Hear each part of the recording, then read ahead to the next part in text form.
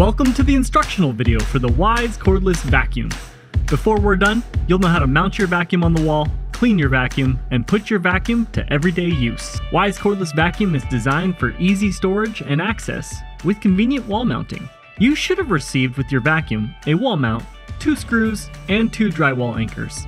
You will need a pencil, a drill, and a drill bit. To mount your vacuum, hold the wall mount up against the wall where you would like to install it and ensure that the bottom of the wall mount is at least 35 inches above the floor.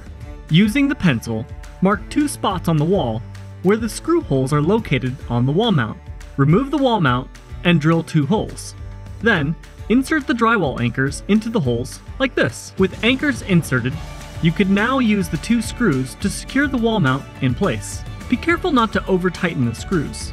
Once the wall mount is installed, you can store your Wyze Cordless Vacuum and its parts like this. First the crevice tool and 2-in-1 brush, then the fully assembled vacuum. Put the extra wire into the wire holder for better organization. Congratulations! You've successfully created a handy, wall-mounted storage solution for your Wyze Cordless Vacuum. Now let's talk about how to keep your Wyze Cordless Vacuum running smoothly and effectively. It's important to clean the filter and empty the dust cup regularly. To empty the dust cup, hold your Wyze Cordless Vacuum over a trash bin and pull back the one-touch release lever.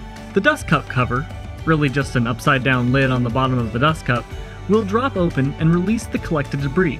There are 2 ways to clean your filters. The first is to simply turn the filter brush knob on the bottom of your vacuum's dust cup.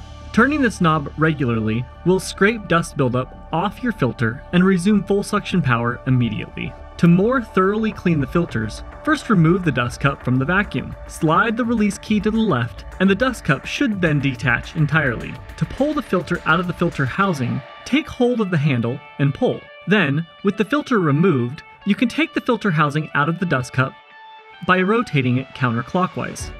Tap any debris out of the filter housing, rinse it with clean water, and let it dry before reinstalling it into the dust cup.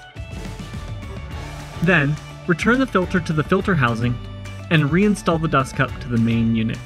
To clean the brush tool, push the brush release button and remove the rolling brush.